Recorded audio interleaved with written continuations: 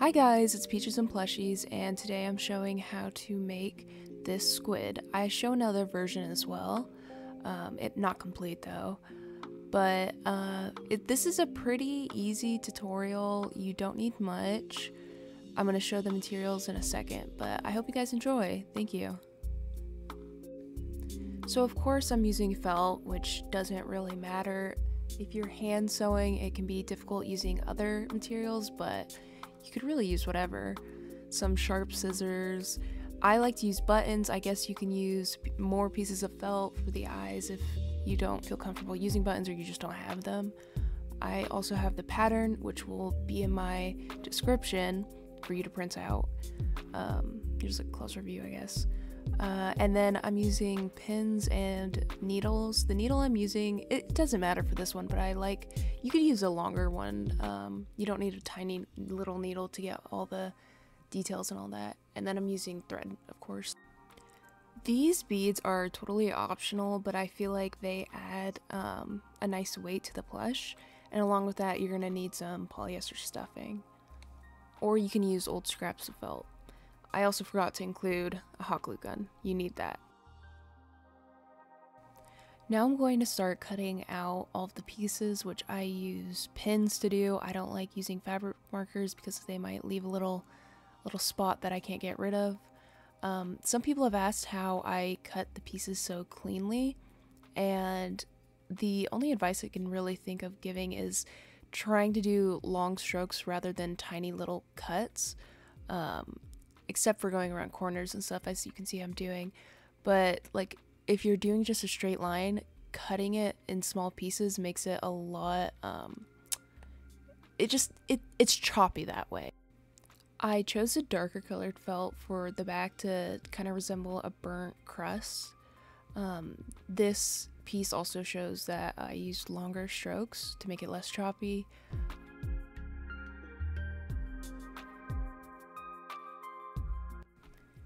This next part is an optional detail if you'd like to add. I think it looks even cuter this way, but if you don't feel comfortable cutting and possibly ruining the fabric if you miscut, you definitely don't have to do this, or you can just put a heart on top, like cut out. It's just whatever you prefer.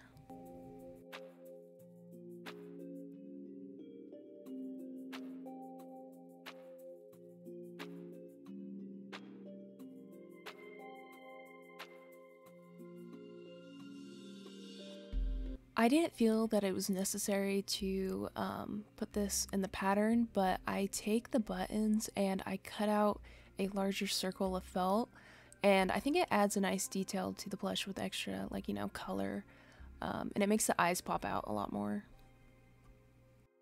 Here's everything cut out, and I'm going to show you guys how I thread the needles. Keep in mind, I'm looking through a camera while I do this, so I miss a couple of times. I'm normally a lot better than that. I cut a little bit. There's also, I don't remember what it's called, but there's a tool to help you do it if it's hard for you to get the thread into a needle so small, and you can look into that. It usually comes with sewing kits. I completely forgot what it's called though.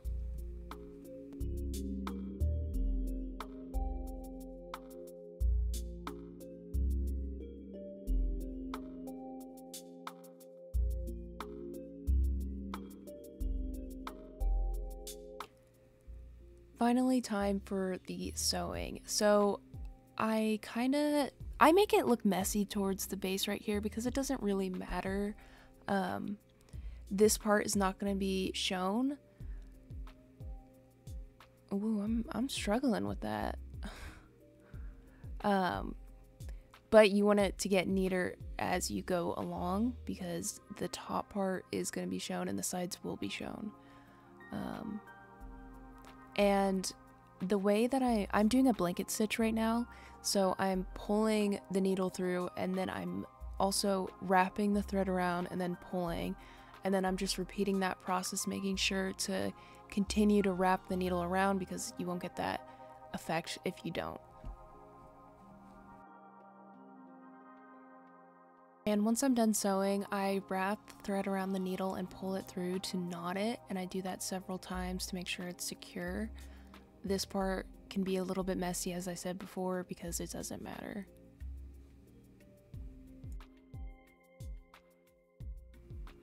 I'm not going to use a blanket stitch to sew this because it would be extremely difficult and not look right. I can't remember the exact name of the stitch, but basically you're just going to pull the needle through and then poke it out and then pull it through and all of that stuff, no looping. And you're just going to do that all around the crust. You can keep the space in between the needles, like you can do whether you want it larger or smaller. I like to keep it kind of on the smaller side, but of course you can get even smaller than this. It just depends on your preference.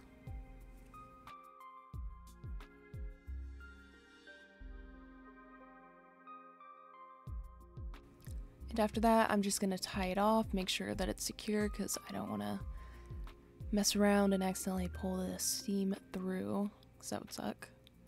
And then I'm going to half it and I'm going to start sewing across the top, and this is going to give it more of a 3D shape. So the squid's head will be a lot less flat. And I'm going to do a running stitch, I believe this is called. Just trying to get it as secure as possible.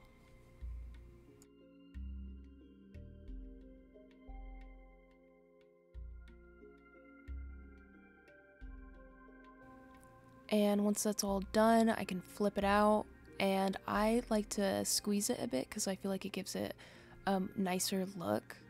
And I'm gonna repeat this process on the second piece, just I'm not gonna include the heart because it's gonna be on the back and it's not gonna really matter.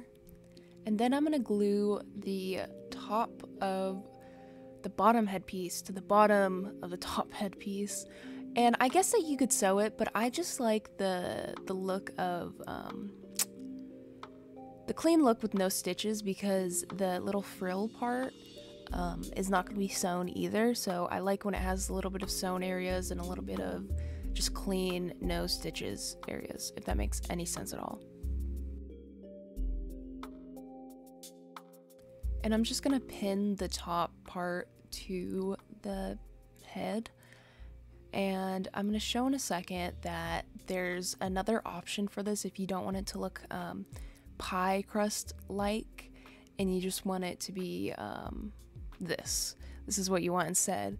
I like to do this one for cat looking squids. I made a Luna inspired squid and I liked it a lot. And there's the pattern piece that you do one or the other, you don't need to sew both. And now I'm working on the eye, and I did 3 loops around the eye.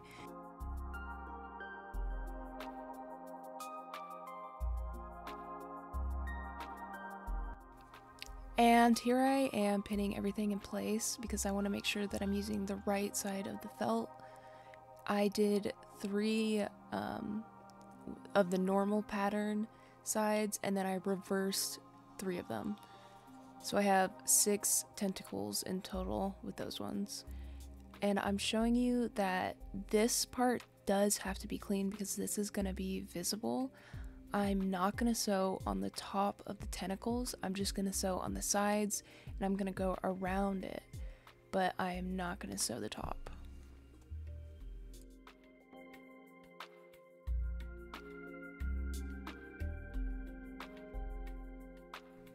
And I'm going to show how I close off the seam without it being visible, making sure that I did not sew through the top. I'm going to push my needle through a part of the thread, and I'm going to loop it around and pull it through, making a knot. And then I'm going to pull it through again to just make sure it's secure.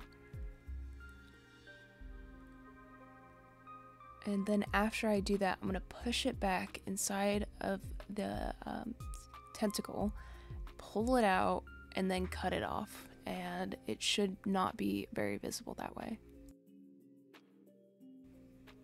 This is when I realized that I was losing daylight, and I had this squid already put together, the tentacles and all of that. So don't mind that I'm completely ditching the first squid to finish this off.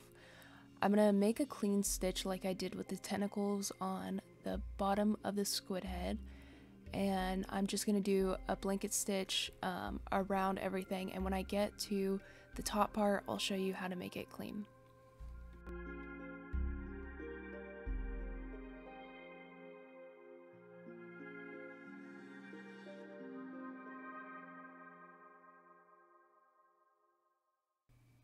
Once I get to the top part, I'm gonna pull it through the piece that I'm adding, and I'm gonna kind of do it at an angle so that I can stab it through the first piece, and I'm gonna pull it out and then poke it in, and then I'm gonna do the same thing that I was doing with the heart, but making sure that the back looks clean as well, since it will be visible, and I'm just gonna do that all around the top.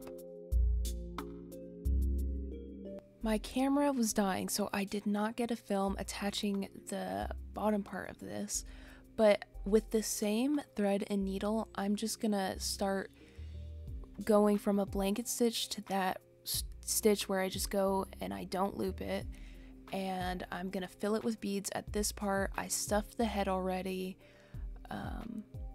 Before adding the bottom part, I stuffed the head, but now that I have a tiny hole where the beads won't slip through, I'm just gonna stuff it again and make sure it's all secure in there. You could add more stuffing to this part. I just like the weight of it, and I'm just gonna sew it across. Unfortunately, I didn't get a lot of this part, which kind of sucks, but hopefully it's still understandable. And finally, to add the tentacles, I'm gonna pull through, and then I'm going to start poking it through the tentacles, pulling it, and then looping it and attaching it down to the base, as you can see here.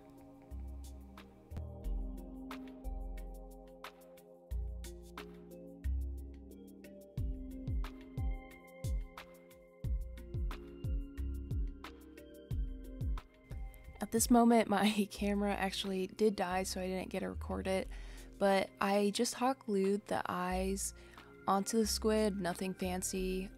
I don't think you really need a video showing it.